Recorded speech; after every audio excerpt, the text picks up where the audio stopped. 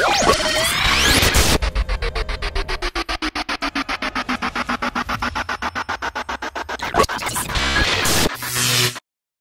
I'm trying to get home because I wanted to look at my fucking book. Right. The last time my records, right? So I was driving like his notebook from sixth grade. That sixth grade book that he never wrote in sixth grade. What's up, my brother? How you doing, man? I'm doing great, man. Doing great. How things going with you? Yeah, good. Just got back from watching that George Michael documentary. It was the last piece of work that he did. But it hasn't been launched here in the States, though. Really? No, I mean, right now, the thing that people are going fucking crazy about is this whole fucking Elvis fucking movie. That's. Yeah, that was advertised, but I think it's only on. I've got a funny feeling it's only on for one night, like all across Australia, only in Hoyt's cinemas. But yeah, it's very sad. Like I've come out of it feeling fucking sad, to be honest, because I was a big like George Michael Wham fan, when I was a young man, and. Just a sad story, but it was his last piece of work. I didn't realise that he made the film, he made the documentary. Oh wow! So I don't know whether he actually finished it before he passed away, but yeah, look, it was very well done. Okay.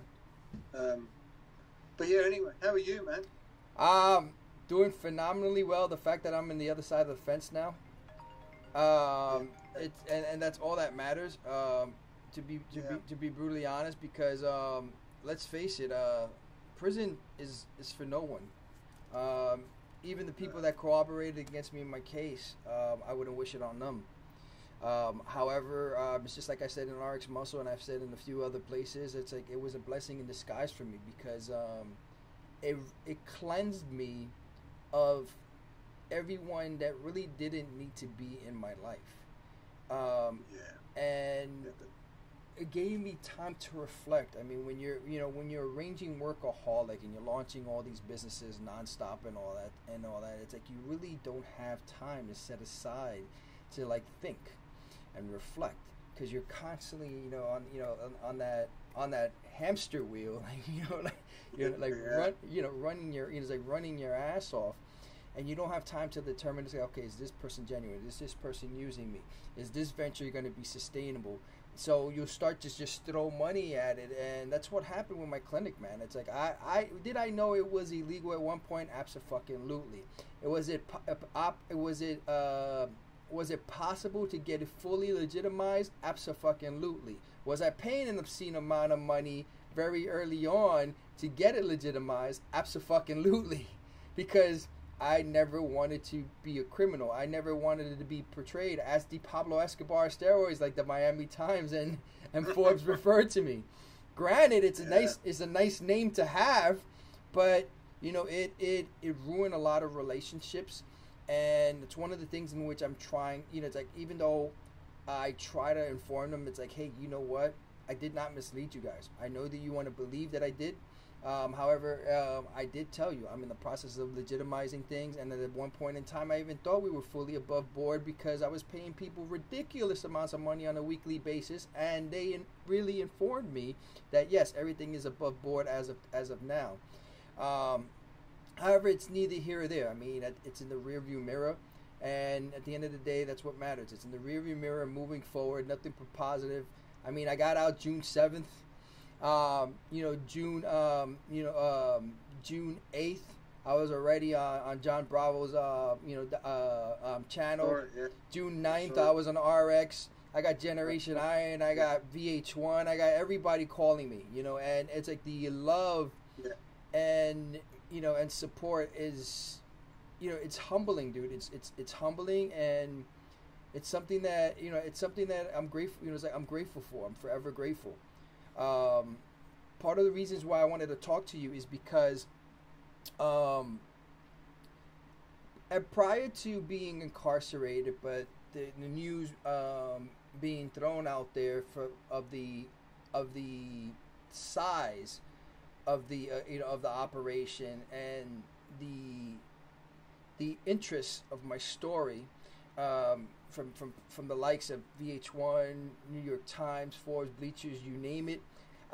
nothing was ever able to get it to come to fruition because, let's face it, federal prison, you could be fucking Biden and you're not getting in to interview somebody. So now that I'm out, it's a completely different story. I wanted to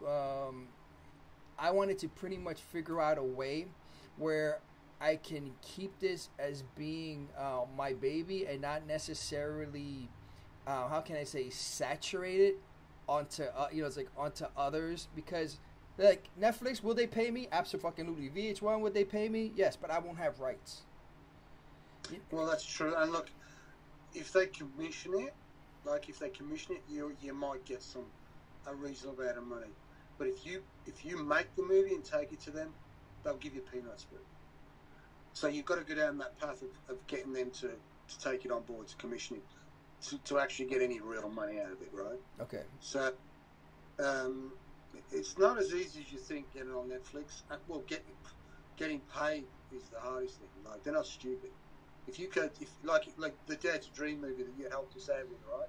If I went to Netflix with that now, one they wouldn't put it on there because it's not 4K, but two, they'd give us peanuts for it. Absolute peanuts. So yeah, I mean, that's why I said to you in that message, if you're planning on going down the Netflix path, you need to speak to them before you start doing it. Got it. To get them to commission it, because going to them after, fuck that, you've already spent the money making it. They'll just say, well, we'll give you 25 grand and that's it. And then yeah, you'll get a lot of hits, you'll get a lot of people watching it, but are you going to make any money out of it? No. Okay. Absolutely. So I know Generation I, I've had their movies on there, but I guarantee you they haven't made a lot of money out of it. Okay. If you publicize it and you market it right, you're probably more likely to make, a fair bit of cash if you do it on Amazon Prime, and outlets like that, Vimeo, iTunes. But that costs money again to get it on there. You need aggregators to get it on there. So, but I think, I think you've got a good story, and I think, especially people in the fitness industry who want to watch it. And if you market it right, you put the right trailers out there, get people interested, then you charge $3 or $4 to watch it. You could make a shit load of money. Well, it's not only that, because just to kind of give you some insight, is that where I eventually want to transition this into is a movie. I mean, if people are very well familiarized with the Henry Bolger story, the Woody Bolger story. Is that a lot of the things is, like, people fail to understand the intricacies and the black market aspect of steroids.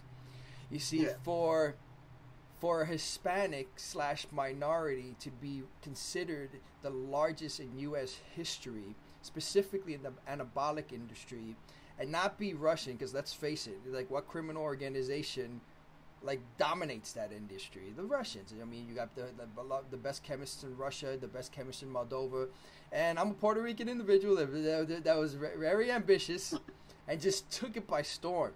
So I was walking around with bodyguards. My ex-wife was walking around with bodyguards. I was threatened, in my gyms. I was threatened in pretty much every areas that you can imagine, and I wanted to develop it to a point where it's not just awareness of the drug industry, for people not to minimize it, saying, "Oh, well, he just sold juice." Fuck you.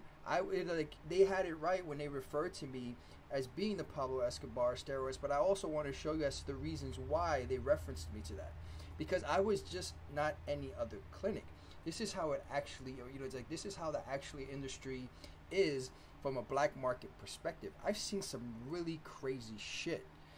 I've been through a lot of crazy shit, and I've experienced some situations in my life that, no matter how ruthless and crazy I was, really fucking scared me. And I really think that from a general awareness perspective, the documentary would be great, make some money off of it, but the story as a whole can just be like a fucking motion picture. Just could be something that people would be like, what the fuck? Yeah, look, I think possibly your book would be the first step. Documentary book, movie. Okay. That's the track I'd go down. But Okay. Before I forget, there's an Iron Addicts gym just down the road from me, by the way. Yes. Literally just down the road from me in Melbourne. Who'd play you, Rich? That's what I want to know. Not Mark Wahlberg, that's for sure. You don't mind if I vape you? No. Not Mark Wahlberg, that's for sure. Definitely not. That's what I was going to ask you about the documentary. I mean, carry on. It was a silly question, but who would you like to play you? Oh gosh, that's a very. I would love either Channingtatum. Yeah. Has he got to be Hispanic though, or you don't mind? Not really. Got to be. Not. Doesn't really matter. Somebody. Be authentic, though, or Puerto Rican. Sorry, no. Has he got to be authentic? You know. Yeah, true. I mean, we could do our due diligence, figuring out and brainstorm who. But at the end of the day, personally, it's like I think it's somebody that can really embrace it and take the story and run with it. I mean, I've seen him in various different movies and how he's transitioned from different ethnicities to another. So I think that he has the skill set. You know, he's a great actor. He's underrated actor. Yeah. So I think. Back to what you. So one thing I was going to ask you. All right. So I just wanted to start this video by saying how much I appreciate Chris Cormier. He pushed me for a lot of years. I got to watch the recent documentary, and we're showcasing this video to show a little more in-depth of where Chris came from, because going back, I mean, you guys would really, this is the best documentary I've ever seen when it comes to bodybuilding related documentaries. And I just want to say congratulations to Chris. Thank you for always being a supporter of everything that I do, and you're a great, great competitor. A lot of years us battling it out, and you know, he really, when I was up and coming, was a major part of helping me improve and become the best. And I just wanted to shout out, congratulations, Chris, and it's more than a pleasure for us to feature this little background of you on this channel, and continued success. All the best, man.